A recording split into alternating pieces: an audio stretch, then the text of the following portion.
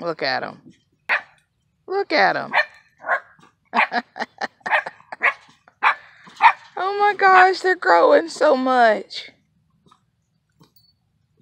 They're growing so much. Look at those puppies.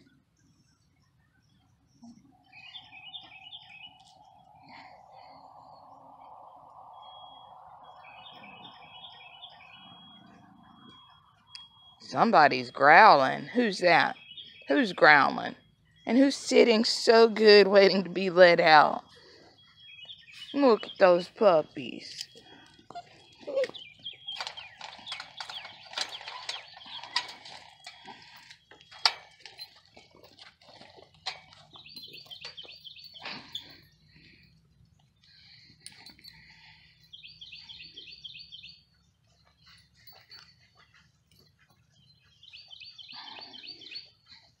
Hey, yeah, let's all follow Cooper off somewhere.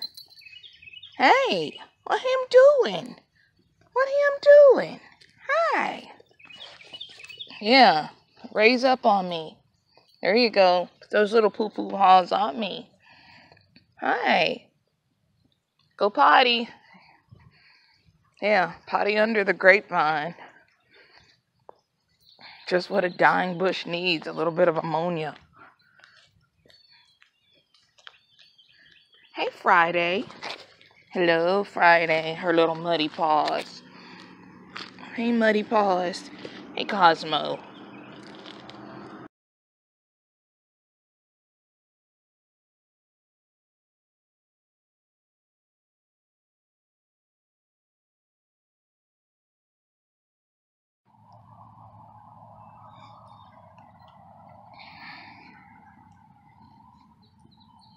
If you guys are noticing anything, well, besides Cooper has stumbled upon a trail, if you guys are noticing we're missing somebody, hi there.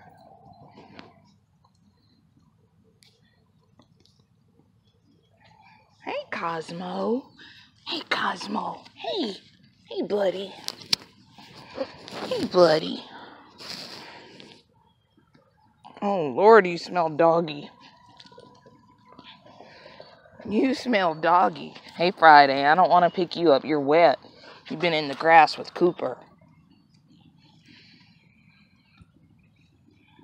Cooper! Cooper!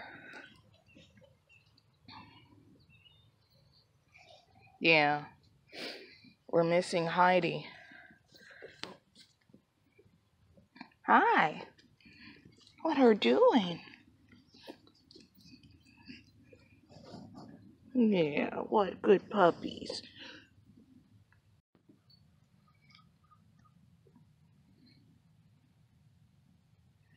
So, yeah, let me try this again.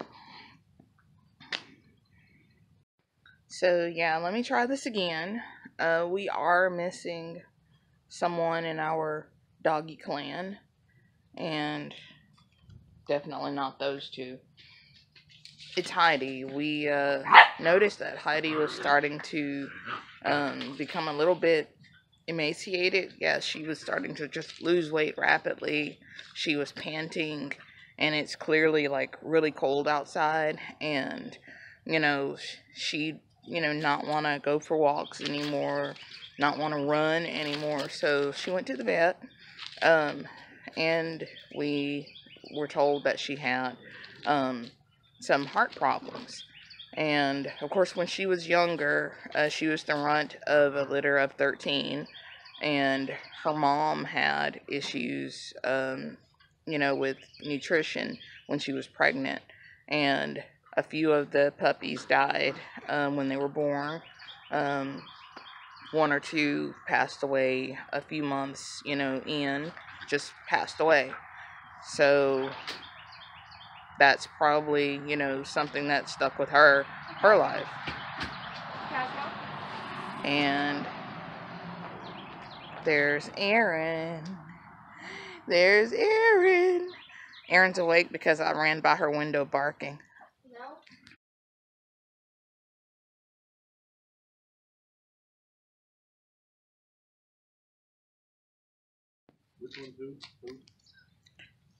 The smaller one, the more feisty one, that's Friday. That's the girl, the one that just jumped.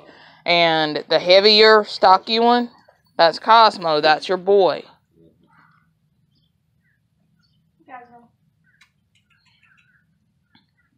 Hey. Looks like Friday's also a little darker. She's got a lot more blue in her. And he's got a lot more ticked. He's got a lot more white fur. Cooper, where are you leading them off to?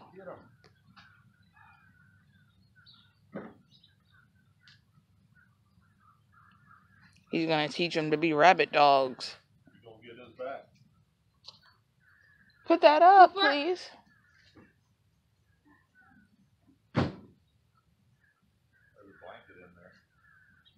Thank you, Ed.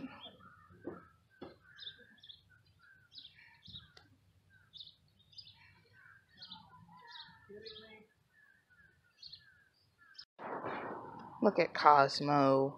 Aww.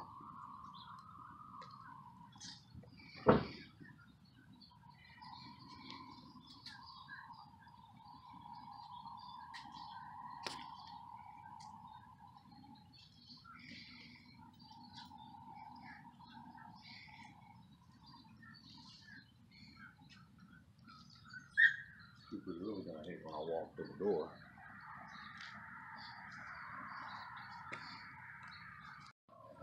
So I had to change my shirt because Friday smelled like puppy pee.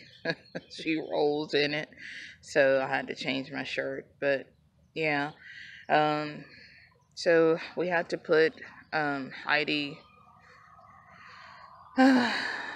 at the vets for a few days so that they could, do necessary observations and everything, and tests and all that. And of course, yeah, her heart troubles were so severe that she actually couldn't even survive a surgery to, fix anything, and possibly even an exploratory surgery, because her lungs also had been affected.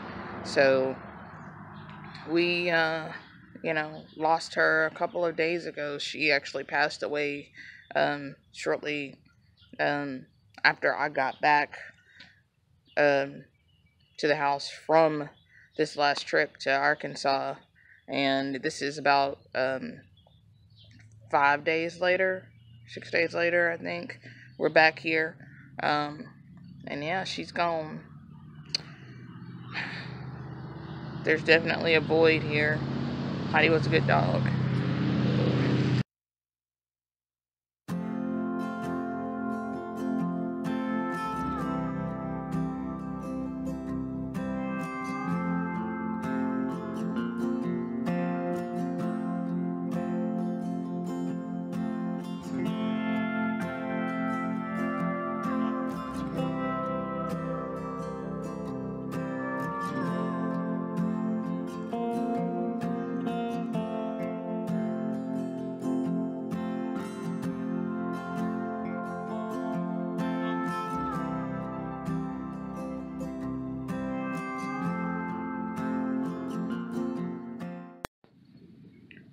See where Erin is standing right there? She's going to put some goats over there. Right there where she's standing. And that's going to be the fence line. Where I'm standing right now is going to be the driveway. The driveway's actually already been here because that's the soybean field right there that just got harvested.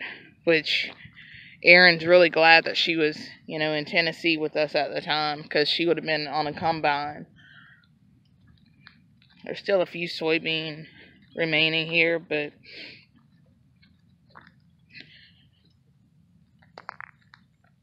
yeah, so our neighbors have just gotten over there, and they're clearing off their spot. They're going to go off grid, and we barely know them. Like, barely. We're just meeting them today. But yeah, they just bought the land across from us, but they're going to put their house more toward the ridge line that's opposite us. And this is where we're going to build. There's a state highway that's just over those trees, between the two sets of trees where you see that fence. There's actually a road there going down a hill, and so this hill here is where we're going to dig into to put our basement. Still trying to decide whether or not we're going to do a earth house or something like that. We know that we're going to do something that's energy efficient and self-reliant. You know, I'm talking solar.